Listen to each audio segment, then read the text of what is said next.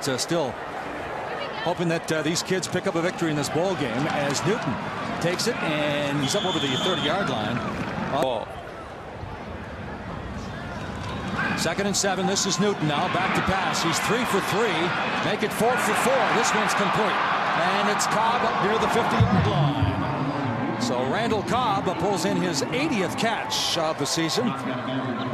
Picks up 18 this time. Yeah, Cobb did a nice job of coming across the field from left to right. A linebacker's going to be running with him. That's Max Gruder. He trips in the middle of the football field, and that's all number 18 needs to gain that separation. He's responded this season. And another first down out of the I formation now. Newton 4 for 4, 4 different receivers, looking for 5 for 5, and this one's almost picked up.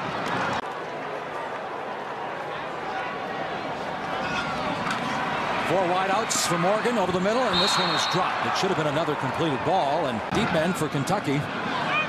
And this is going to be Cobb inside the 5-yard line.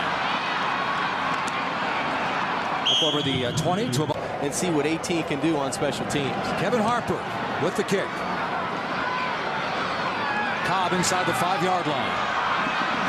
Cobb finds a crease over the 30, still on his feet, 40. Dropped at the 42. Cobb with one.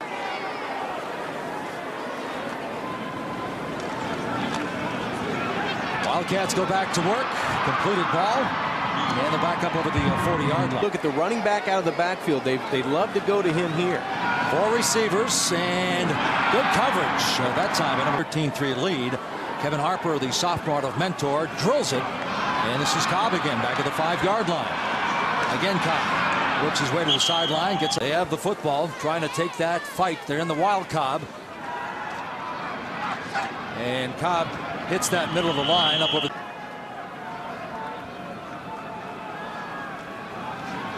Newton fires, and this one's almost picked off. Down to from the middle of the season on, you could see his progression and his confidence grow. Hutchins. Cobb awaits inside the 25. And he's going down just over the 25-yard. Cobb's hands, and Chris Matthews, a big-time receiver.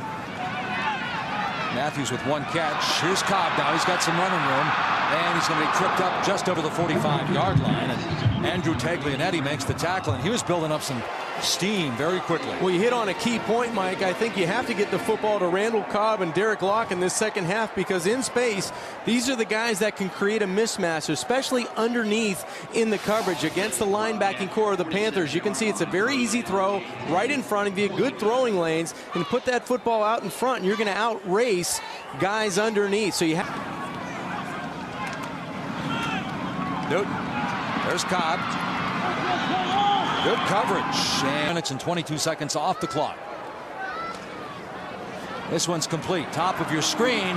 Nice move by Cobb to avoid the rest of the afternoon, though. 3rd drop for Kentucky. Here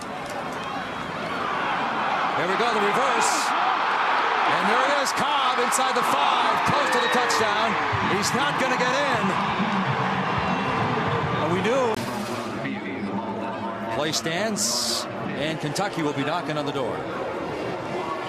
A huge hit by Andrew Taglianetti right around the 3-round conversion by Tino Sinceri to his tight end Mike Cruz to keep that last drive alive. Harper's kick, and it's going to be taken by Cobb, and Cobb weaves his way through traffic all the way up to 3rd punt.